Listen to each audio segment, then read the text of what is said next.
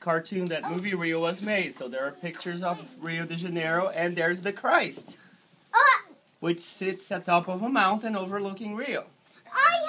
I have the Rio game and I've seen the movie. There you go. I've seen the movie too. So that's a city in Brazil. I saw the movie too. I saw the movie too. I have the video game. Hey, it's Angry Birds. Okay. That's it too. In Brazil, people love soccer. Yes, in the U.S. they don't like soccer that much, but in Brazil it's a very popular sport. And that is, see how they all are wearing yellow? That's a Brazilian jersey here that they play soccer with.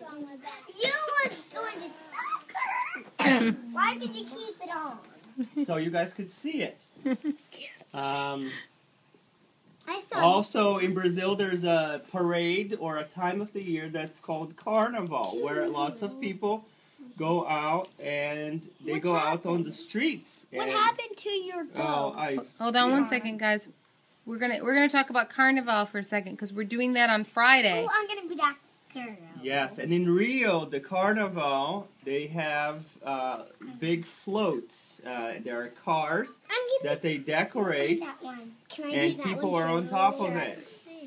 Hold on, guys. Do you know what floats are?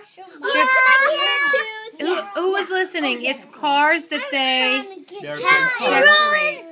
Big People things with a lot of stuff on them. Yeah, and they go across the street for a parade. Good job, Noah. You're listening. Sometimes they throw candy. Yeah.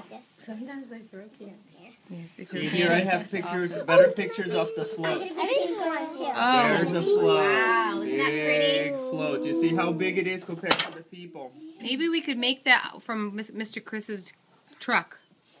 And in Brazil, we also have our own foods, and we love vegetables, and we love steak, and we love rice and beans, which is Sam's favorite food. Yes.